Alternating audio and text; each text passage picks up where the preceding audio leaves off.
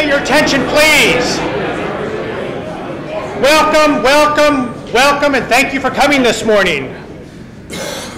We appreciate all of you being here to participate in us breaking the ground of this frozen soil outside to build our new City Hall.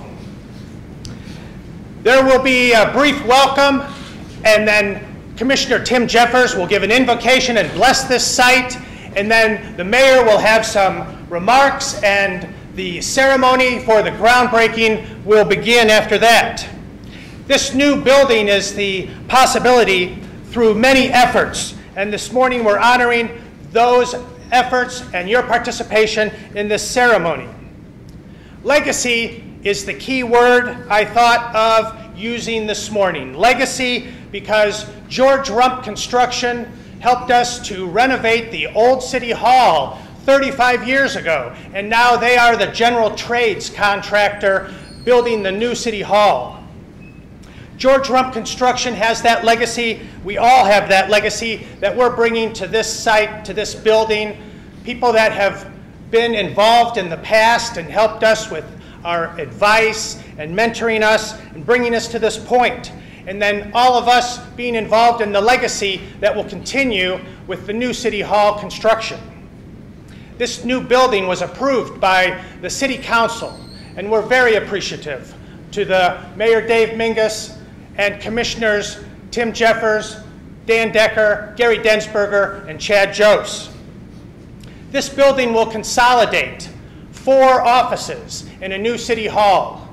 Everybody that's at the present City Hall, plus we will be able to bring back people we had to spin off as we had constraints for space. And we will bring back our Human Resources Department, which is at East Side Center, our IT, Information Technology, which is at the Filippi Building, and our Building and Inspections Department, which is in a garage behind Public Safety. We'll all be in the new City Hall to serve people better and to be able to serve ourselves and collaborate and be more creative for all of us in the community. We want to thank our architects, PCM Plus D, Will Helmick, Stacy Kidd, Jim Hollenbeck. Thank you for a beautiful layout, a beautiful design. We want to thank the committee of City Hall staff and others in the city that helped to lay out the collaborations in the offices and the adjacencies so that people could work together and there'd be, you know, lots of creativity. Steve Ferguson, Ty Livingston, Terry Gulandi, Michelle Brook, Morgan Cadwallader, Robert Cole, Diane Lauterbach, Matt Berger, Karen Doolin, Teresa Durham. Thank you, thank you. This building is overseen by engineers and architects and owners' representatives. Thank you, Midwest Construction Professionals. Thank you, Chris Tyra, Scott Kelsey, Roger Hess. And so we chose this morning as our groundbreaking so that we could have our construction contractors involved in this effort.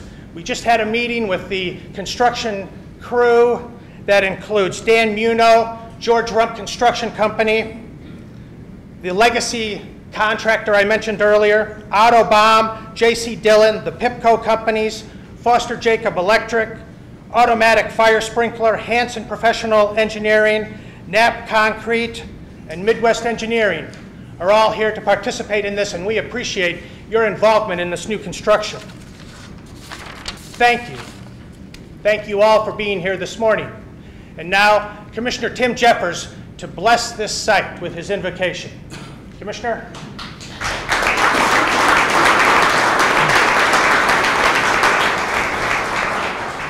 I commented to my fellow commissioners that now I can throw away my spreadsheets and my talking points for City Hall because it's going to begin.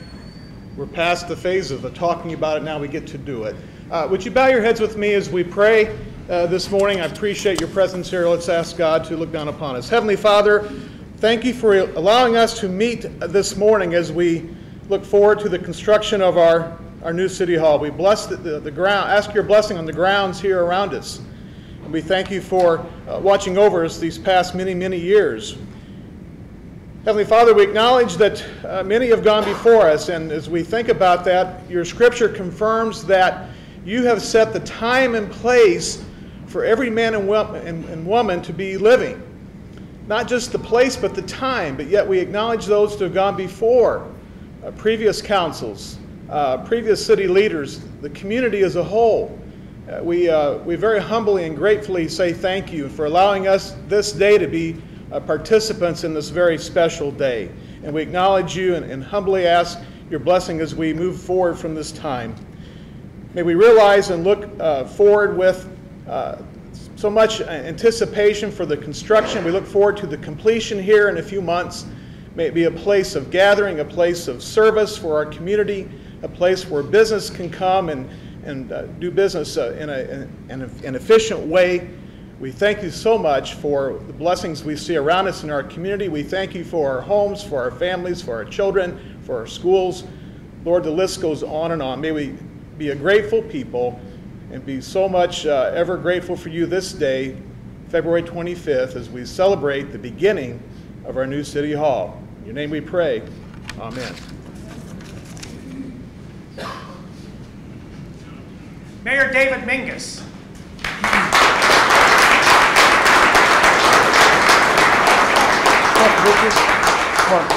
Mike. David is when I used to be in trouble. My mom referred to me as David, but no trouble today. My colleagues here, I'm so grateful that you're here, Commissioner Decker, Commissioner Densberger, Commissioner Jeffers, and Tim is right. Since 2009, I've been looking at his spreadsheets. That's when it all started, and the council knows they're lengthy, and I have thrown them away, Tim. I want to welcome each of you and thank you for being here. The city is comprised of all you. Never should we ever think that we stand alone, not just with our city government, but also as a regional partner to the entire region and each of you who have made this possible. I welcome you. I think it's really important that we recognize where the foundation was set years ago. We have several commissioners, past commissioners, mayors who are here. Betty got a little indignant with me when I asked her to stand. She said no, she's not dressed for it. But I really want to acknowledge these commissioners because you don't start off where we're at today, right now. It's a tradition of 30 years plus of setting a foundation of good leaders who inspired me to keep the vision going. And that's one thing unique about East Peoria. We get a vision and we stick with it, and we put aside all personal animosities or whatever could get away or get in the way of the vision, and we pursue it. So I want to recognize Betty Dotson, Terry Tucker, Henri Terry, and his beloved wife Dee, who was Citizen of the Year this last year. Past Mayor Dick Dotson, Dick. Chuck Williams, Chuck, where you at? Chuck. Archie Lyons, Archie's another one that refused to. Betty Freeman, I must get that name right. Archie's another one who refused to stand up here today, so instrumental. Archie used to, at the council, he was so particular that I would try to find the areas that Archie was going to find at fault with every agreement. He's that good. Also like to recognize today Jim Mamer, Dennis Triggs, Chris West, who've been instrumental in this development. I'd like to also recognize Dave Kaler. Dave, come on up a few minutes, please, or a few seconds. Dave rallied for how many years, Dave? Several. Several years to get $26 million for this project that really set it. And not only did he rally the legislators, bipartisan, he also rallied organized labor. This is all built 100% organized labor, so you have a partnership between public, private, and organized labor. And it went uncontested, really, in every way. So say a few words, Dave. Thank you, Mayor. Yeah, thank you, and the commissioners and all of you who made this day possible, because really the legacy of East Peoria is that you've had a history of just excellent leadership. And I want to take you back it's been over 10 years ago, and Dick, I don't know if you were mayor then, but I remember standing out on a flatbed semi-truck. Senator George Shadid at that time took me along, and we went out there and we did a groundbreaking, didn't we? Let's see, who was the governor then? Oh, it's somebody.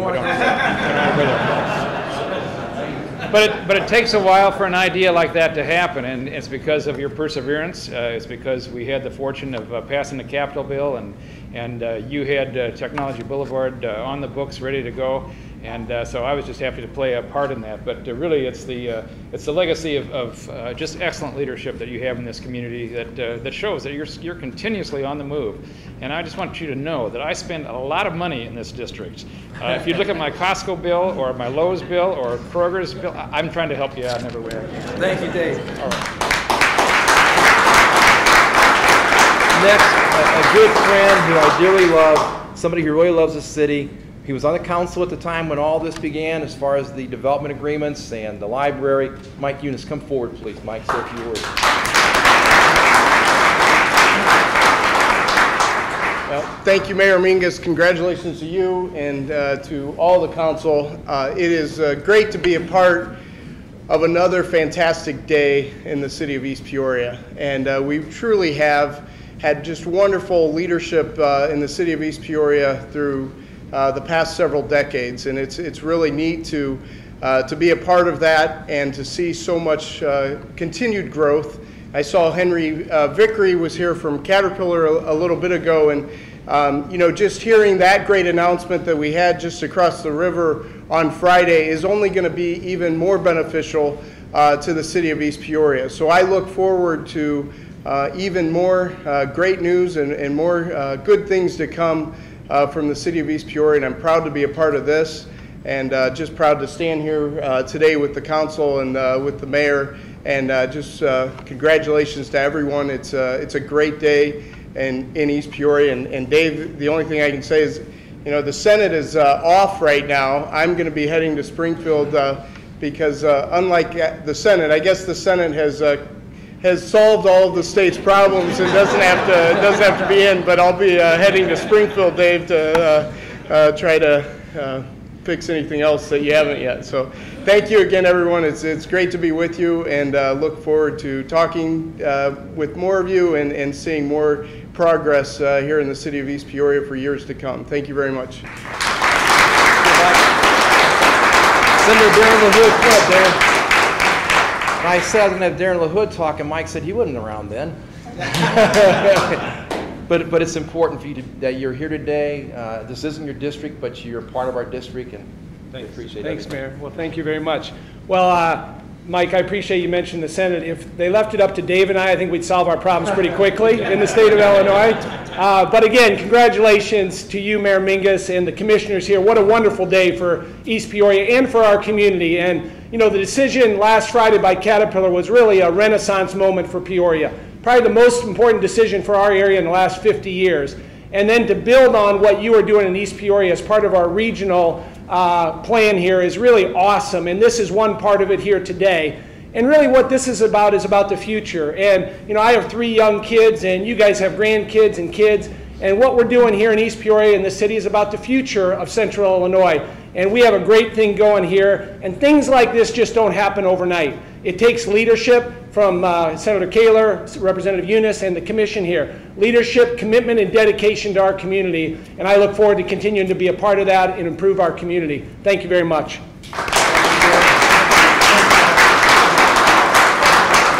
We are so blessed to have legislators who really work hard for us each and every day in a bipartisan way, and we just can't express enough thanks. Diane Oberhelben, where you at, Diane? I hear you're here somewhere. Diane's been instrumental as far as our master developer. This is a fantastic day in the history of our city. The Levy District has begun a new era of development in our city. It is appropriate we incorporate a new city hall dedicated to the highest level of service to our residents, and I can't say that enough. A new city hall that will be 9,000 square feet at a cost of $2 million. A new city hall that has already enough financial commitments from the sale of the current city hall and the old library to pay for 50% of the project. The remaining balance will be paid for from revenues generated on those sites. That's a pretty impressive picture, folks. A city hall where departments will be under one roof, truly enhancing the efficiency and cost effectiveness for our residents and staff. A new city hall where staff will have a positive work environment they truly deserve. No more water flooding front entrances during rainstorms. No more water streaming from restrooms that mysteriously flood, both at the same time generally. No more unexplained power outages or leaks from the roof, and I could go on, but won't. On behalf of the City Council, I thank you staff, and would you please be recognized, all staff? Would you stand, please? Terry, you too.